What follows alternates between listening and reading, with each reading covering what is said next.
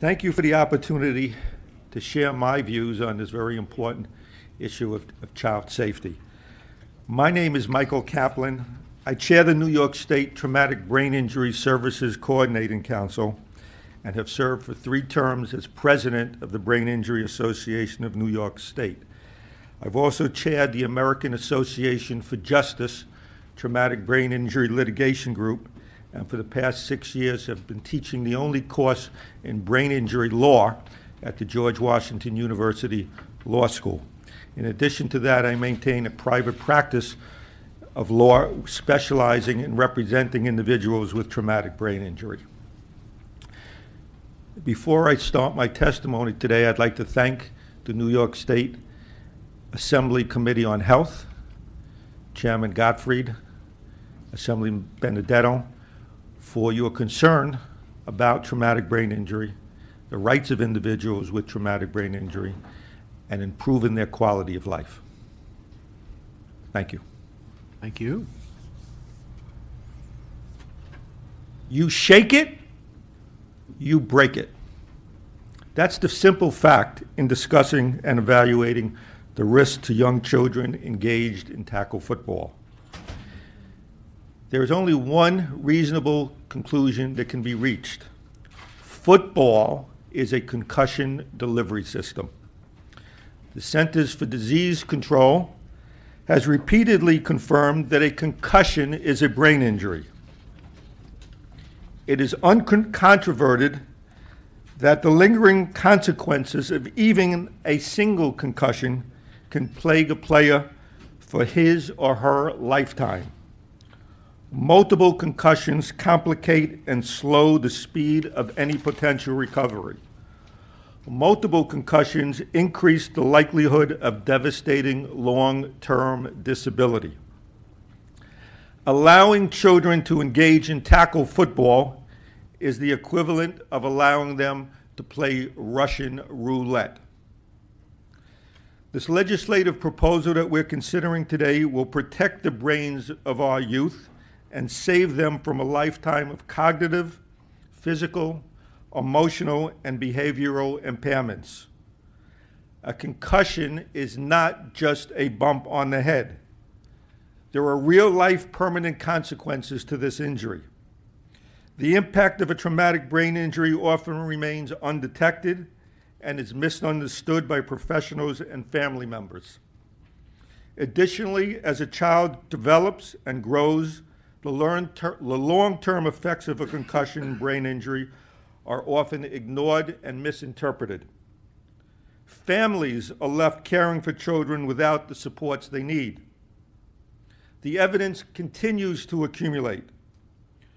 Repetitive head trauma in football poses a significant danger. Children who are engaged in tackle football have a greater risk of sustaining life-altering brain injury. It is long overdue for us to protect our children's brains and prevent needless and preventable injuries from taking place.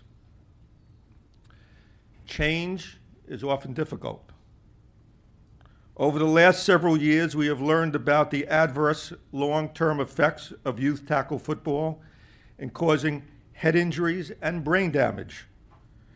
Research has established that young players who failed to report concussion symptoms but endured subconcussive hits have suffered significant damage to their cognitive abilities and memory. It is clear that we must attend to the bigger picture, to weigh the risks of severe head injury and the future of our young children against the continuation of youth tackle football. A child's brain differs from adults. A young athlete's brain is still developing. The effects of a concussion or even smaller hits over a season can be far more detrimental compared to head injury in an older player.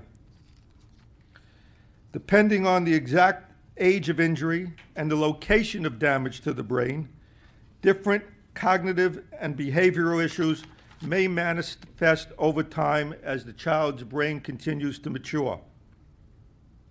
A child's future ability to learn may be compromised. their body composition, their neck circumference, the equipment provided, and their undeveloped judgment are all risk factors for significant brain damage because of head trauma. The danger is great, but the consequences of that danger might not be apparent for many years. It's only as the brain matures will the full extent of injury and damage be recognized. But by then, it's too late. The permanent brain damage will already have occurred. Complicating an accurate assessment is the fact that rapid physical recovery may mask the cognitive issues. Parents often observe their children's improved appearance obscures the ability of others to recognize a child's brain has been injured. As behavioral challenges and cognitive needs become more evident in school and at home, parents must confront the challenge of identifying whether the concussion could be a cause of their child's continuing problems. Safe tackling is a public relations gimmick promoted by clever but desperate marketing professionals. This proposal before you today is this proposal of safe tackling is designed to convince parents that it is safe to allow their children to expose their young brains to permanent injury. There is no such thing as a safe or concussion-proof helmet. The rule changes instituted by youth football leagues are symbolic at best, and they are deceptive. They cannot be allowed to mask the truth. Accepting the premise that team sports, including football, promotes positive attributes in our children does not require tackle football. Wouldn't flag football present a reasonable and safer alternative to children smashing their heads and risking permanent brain damage? Protecting children from preventable harm is one of your fundamental mandates. Whether it's a requirement to use protective car seats, bicycle helmets, remedy exposure to lead paint, instituting concussion management programs in schools, this legislative body must pursue ways to protect our children and their very essence, their brains. I urge you to continue this important work to prevent needless injuries from occurring. As I always say, the best cure for a brain injury is prevention. Thank you very much. Thank you. I have one question. At the end of your testimony, you offer a couple of web links to, I guess, your website, and you say that more information about the topic is available there.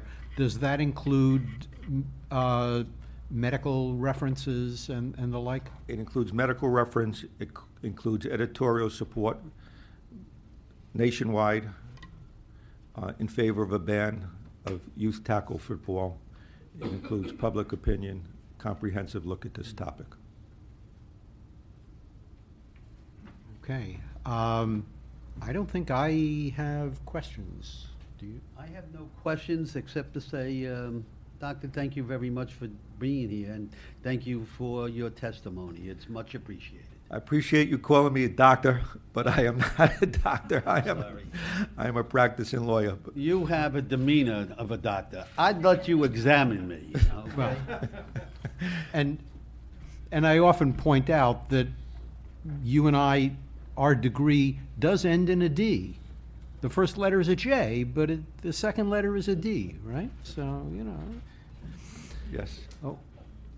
And I occasionally say I'm not a doctor, but I play one in Albany. But thank you very much for your testimony. And again, thank you very much for your concern about this important issue and the rights of people throughout this state who have sustained a traumatic brain injury.